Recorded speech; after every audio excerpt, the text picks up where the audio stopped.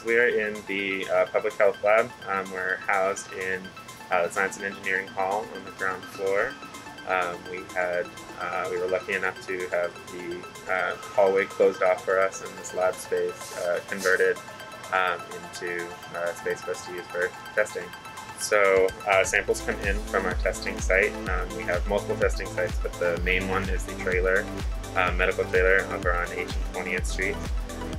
We also have sites at our satellite campuses as well as the Virginia Science and Technology campus, and as well as a symptomatic site that has kind of shuffled around. So currently it's at Lerner, but we'll be returning to the Kolganov Health Center soon.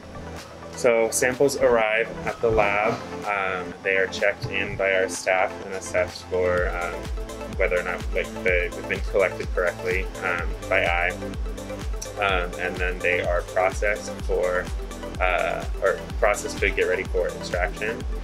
So in order to test the samples, we actually have to extract RNA from the clinical sample. And so to do that, we have to process them. We do batch processing. So we do batches of 91 samples, and those get arranged into a 96-well plate. So 91 samples, and then we have controls, and then we use the robots that you see behind us to run our extraction procedure.